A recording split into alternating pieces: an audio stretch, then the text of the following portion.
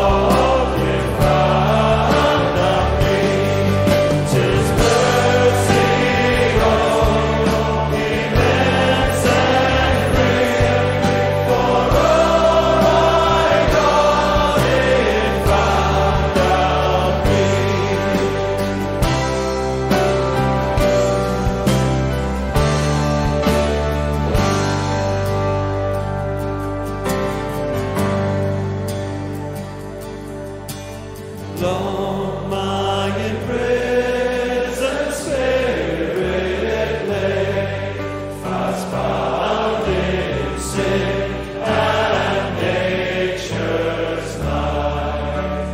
Thine eye diffuse the quickening ray. I woke the dungeon flame with light.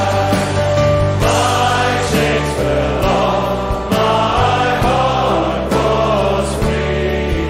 I rose when hope had followed me. My chains fell off, my heart was free. I rose when hope had followed me. No condemnation. No condemnation now I dread.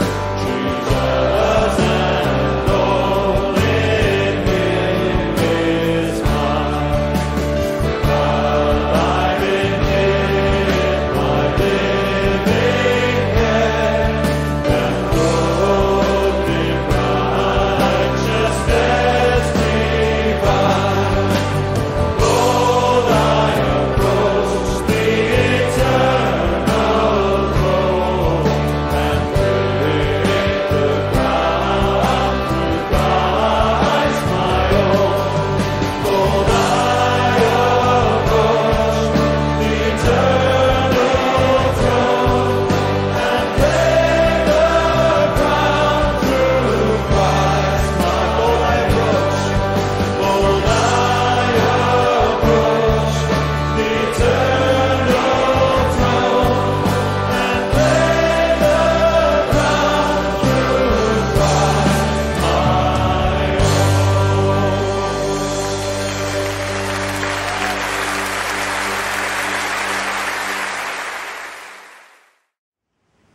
Let us pray.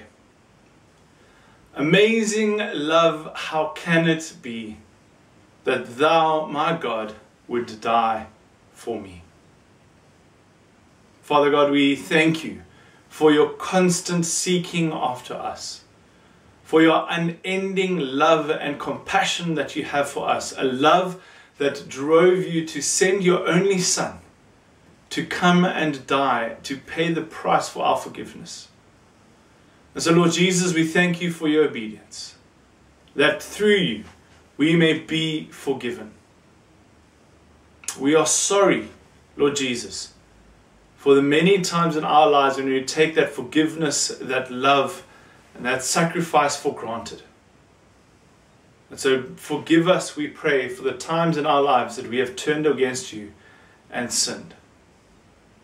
Holy Spirit, work deeply in us to bring to mind those times that we have sinned, and bring us to this point of repentance, so that we can truly and honestly say, Father, forgive me for that which I have done. We thank you, Father, Son, and Holy Spirit, that when your people turn to you, when we seek mercy and grace and forgiveness, you give it to us completely. And so may we know that when we turn to you and ask for forgiveness, we are forgiven completely, wholly, immediately, and freely. And so we thank you for your sacrifice, our Lord Jesus Christ. Holy Spirit, work within us now as we hear your word. Transform us, help us understand more what it is that you have done for us and the beauty of your gospel. We pray this all in Jesus' mighty name. Amen. What I'm about to tell you is deeply personal. It's something I've only shared with a few people, and it scares me a little knowing that this is something which God has laid on my heart to tell you. Unfortunately, it is time for me to say this. My name is Andrew Nicholas Snyders, and I'm an addict. This addiction of mine is something that I've been struggling with my whole life. It has caused issues in many of my relationships, including my relationship with God, my family, especially my parents, my friends, and generally those people around me. Sometimes I would try and kick this addiction because it would frustrate me that it would have such a strong control on my life. But then either one of two things happen.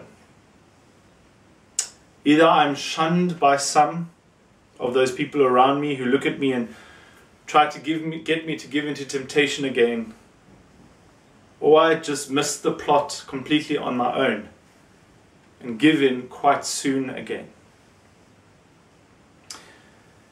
At one stage it became really bad, and as difficult as it is to admit, it actually caused someone who cared very deeply for me to lose their life.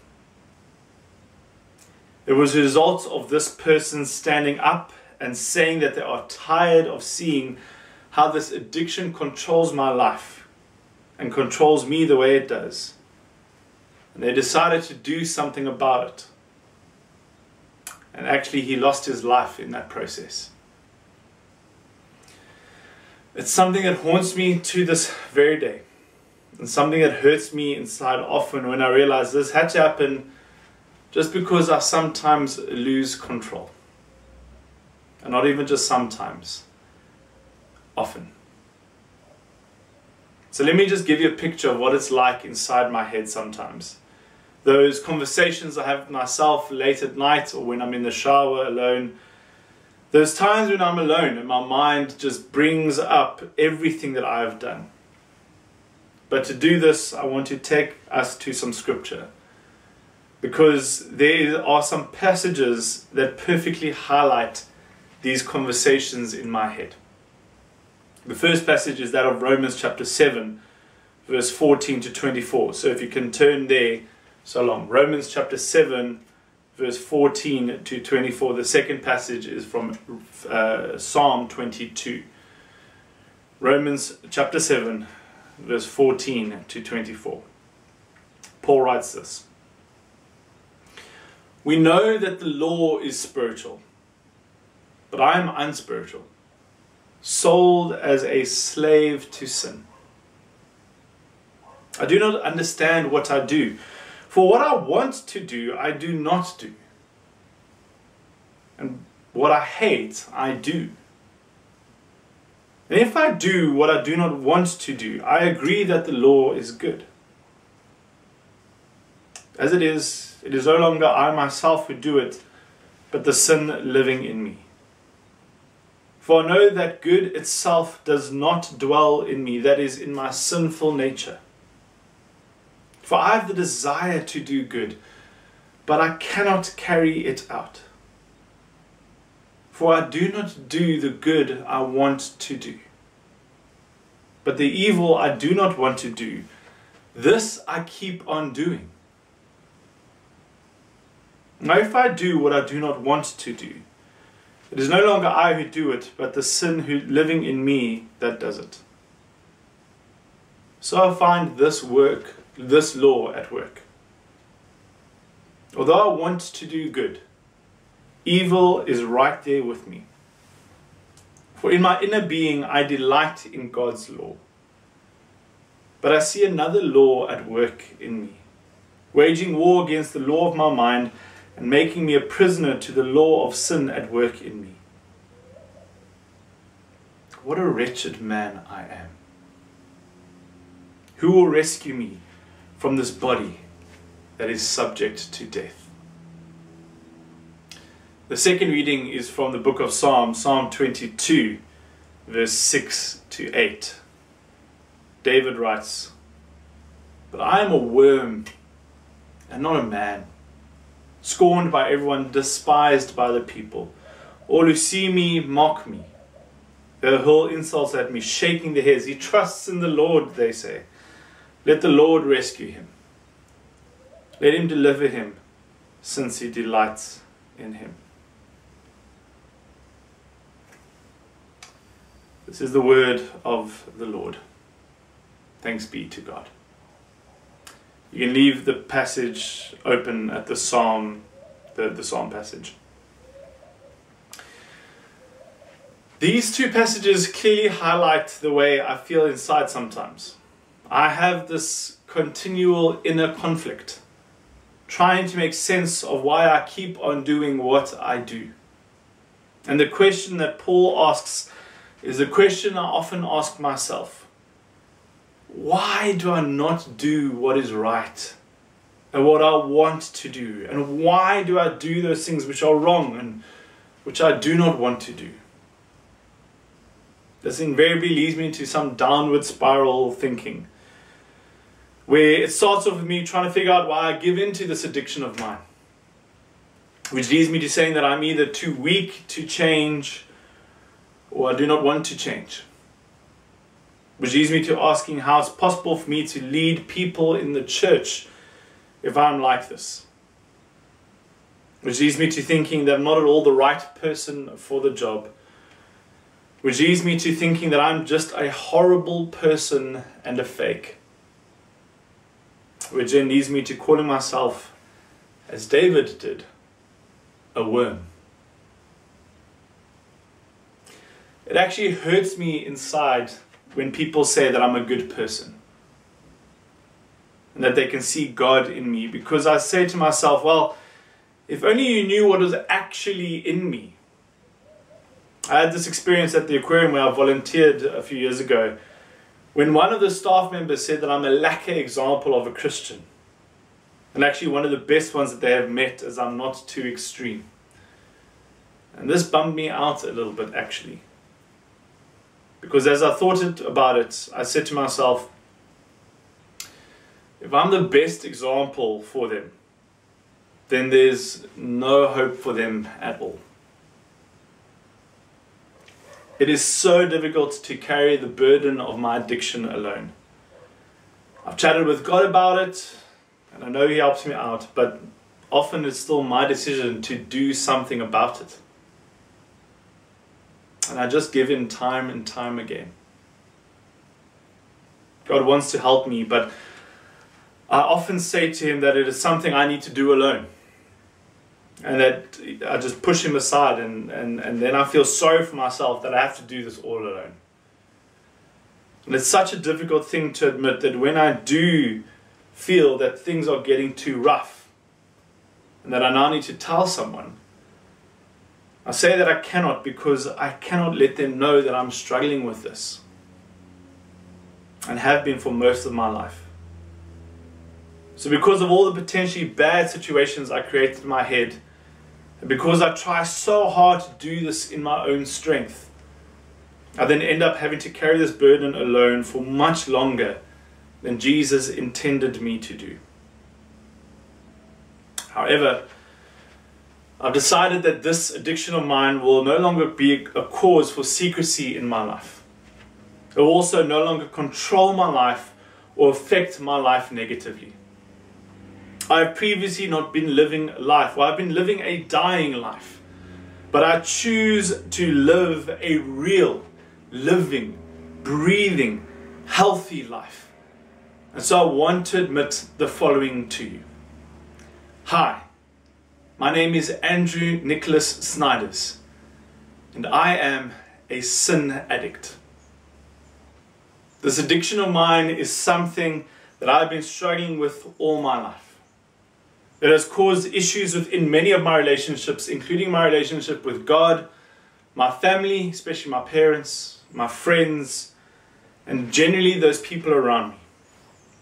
Sometimes I try to kick this addiction because it would frustrate me that it would have such a strong control on my life. But then either one of two things would happen.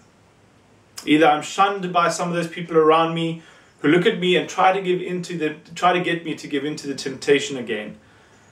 Or I just miss the plot on my own and give in quite soon again. At one stage it became really bad. And as difficult as it is to admit, it actually caused someone who cared very deeply for me to lose their life. This person was Jesus. It was a result of Jesus standing up and saying that he's tired of how this addiction controls me the way that it does. And he tried to do something about it, that he actually lost his life in the process. It's something that haunts me and something that hurts me inside often when I realize this had to happen just because I sometimes lose control, and not even just sometimes, often. Now I must admit I did not read the complete passages of scripture that I read earlier. The passage in Romans goes on to read the following, and I'm just going to look at the first half of verse 25. Don't worry about turning there. Remember verse 24 of the Romans passage said, "What a wretched man I am. Who will rescue me from this body of death?" But the passage continues and says, "Thanks be to God through Jesus Christ our Lord." Jesus came to save us. And thanks to Jesus, I am now a recovering addict. Each and every day is a struggle. And sometimes I will relapse. But with Jesus' love and encouragement, I stand up every time. I take up my cross and I continue to follow him. I celebrate on the path because I know that even though I might fall, there is no condemnation now. I also ask you to keep the Psalm passage open because I want to read the next 3 verses for you. Remember we left off with David feeling like a worm, with people mocking him and hurling insults at him. Then he goes on to say something that we all need to remember on a bad day. Those days when we have done the process of convincing ourselves that we are worthless and undeserving of any love. We need to tell ourselves the following. So if you want to read along as I read Psalm 22, verse 9 to 11. "Yet you brought me out of the womb. You made me trust in you, even at my mother's breast. From birth I was cast on you. From my mother's womb you have been my God. Do not be far from me, for trouble is near, and there is no one to help." When you feel like today is just not a good day, and your addiction is getting the better of you, remember that God knows you inside and out. You are beautiful, and you are wonderfully made. God is never far from you. But it's all right to call out to him and ask him to be near. Remember, God will never leave you nor forsake you. There's one more passage I would like to read for you, and it's from 2 Corinthians chapter 5, verse 16 to 21. 2 Corinthians chapter 5, verse 16 to 21. Paul says this: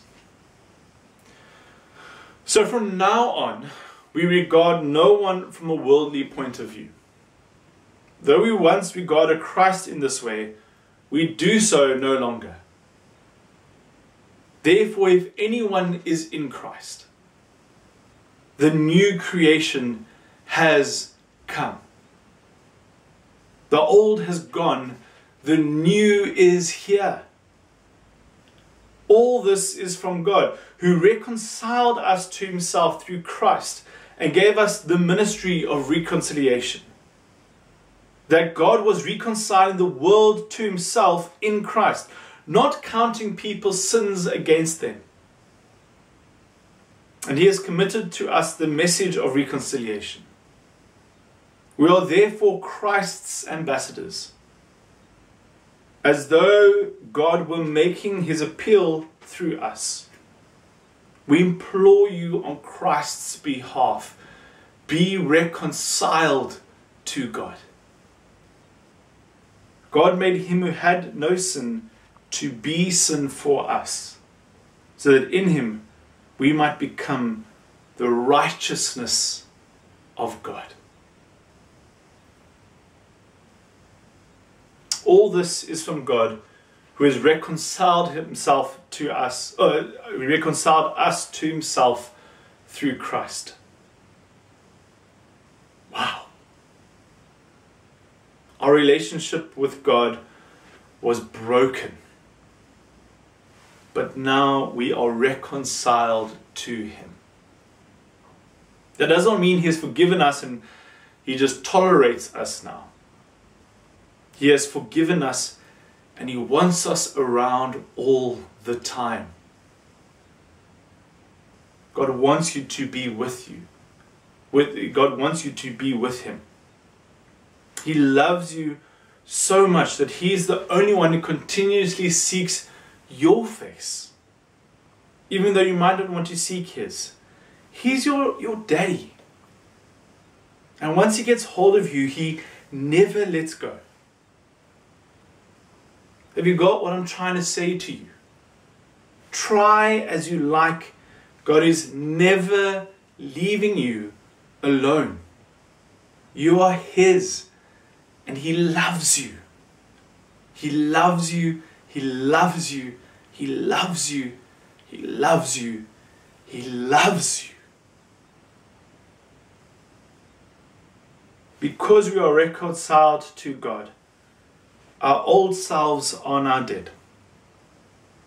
We can take off our old, uncomfortable, black, dead clothes. And we can wear our new, white, clean clothes. Psalm 30 verse 11 talks about God turning our mourning into dancing. You see, these horrible, dead, black funeral clothes, these dead old self of yours, these don't belong anywhere near you. They belong at the foot of the cross. This dead self of yours belongs at the foot of the cross. Jesus is taking care of that. It is no longer your burden to carry. It's not your battle to fight. Put it at the foot of the cross. That is where it belongs. You are a new creation, dressed in white. Remember, Jesus loves you. God wants you. He wants you with his whole heart. He loves you so much that Jesus died for you. You are a new creation. Your old addictive self is gone. Your new self is here. The great thing about being a new creation is you trade one addiction for another. You trade your sin addiction for your love addiction. Christians have this thing about being addicted to love. We love to love. We love giving love and we love receiving love. As it's the one of the ways that we experience God, through love and fellowship and teaching. We need to be addicted to things like love, joy, peace, patience, kindness, goodness, faithfulness, gentleness, and self-control. These are things in God's heart. We must be those people after God's own heart. I would like to end off with a song, but we're just going to sing a cappella. There's not going to be a backing track. And this song reminds us that we are loved. Trust me, you should know the song. So let's sing along.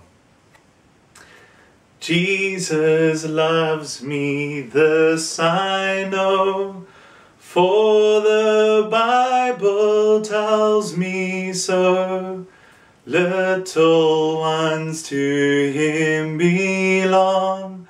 They are weak, but he is strong. Yes, Jesus loves me. Yes, Jesus loves me. Yes, Jesus loves me. The Bible tells me so. Hi, my name is Andrew Nicholas Snyders. and I am a forgiven sinner and a Jesus addict. Who are you? Amen. Let us pray. Father God, we thank you for your ministry of reconciliation. The fact that you have brought us back into your presence through the death of your Son, Jesus Christ. That we don't have to be weighed down by our sinful natures, but can be living in this life of new creation, celebrating who you are and living life to the full as you have promised that we will. So thank you, Father, for this promise that when we reach out to you, we will be saved. As Paul writes, whoever calls upon the name of the Lord will be saved. If you believe in your heart that Jesus Christ is Lord, and you confess with your mouth that God raised him from the dead, you will be saved. And so Holy Spirit, work deeply in the hearts and the minds of everybody who's here watching and listening. Father, if there are those who have not yet made a commitment to you, bring them to that point, Father God, to just say, Lord Jesus, forgive me. We thank you for those of us whom you have saved long ago, who have been able to journey with you for years. And we are sorry, Father God, for those times that we crawl back to our sinful natures at the foot of a cross, wanting to put back on those clothes. But Father, may we learn to leave that with you and to trust you to deal with that in the right way, so that we may be free in your presence. Father God, may we go into the world and proclaim this freedom and this good news into the world, so that the people who desperately need hope and love and forgiveness in their life can find that hope, love and forgiveness in you. And so Father, use us, we pray, in Jesus' mighty name. Amen. Receive the benediction. May the grace of our Lord Jesus Christ, the love of God our Father, and the fellowship of the Holy Spirit, our guide and counselor, be with you now and forevermore. Amen.